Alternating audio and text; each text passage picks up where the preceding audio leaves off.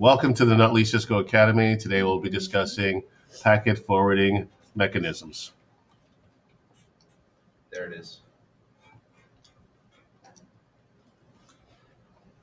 So our first topic is process switching. It's an older packet forwarding mechanism for Cisco routers. When the packets arrive at an interface, they are sent to the CPU, and the CPU then will forward each individual packet to the next destination. The router will do this for all the packets that are being sent. So obviously each individual packet that is being sent will go through the CPU one at a time, not in groups.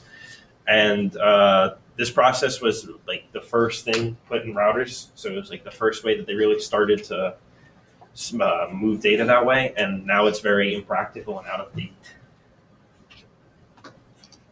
Okay, fast switching. So the fast switching cache stores next hop information and flow information for the packet. This packet sent to the control plane where the CPU searches for a match.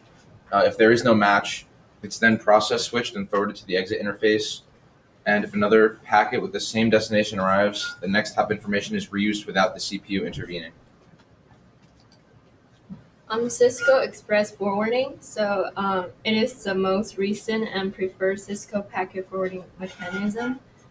It builds a forwarding information base and an adjacency table. Its purpose is to increase the speed, and it's very stable and consistent in large dynamic networks. So CEF can be enabled in two modes. One is central CEF and one is distributed CEF.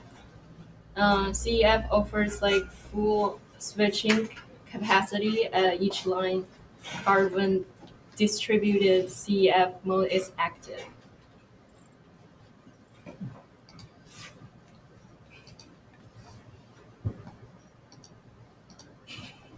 Analogies. Even if it is the identical problem, process switching solves a problem by doing math longhand.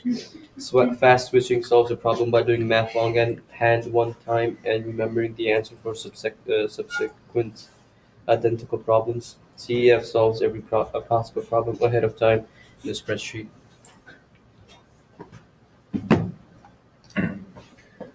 Okay, slide 0, we have some questions. How often? Wait, this is my question. No, that's my. Oh, it is yours. How often is process switching used today? Yeah,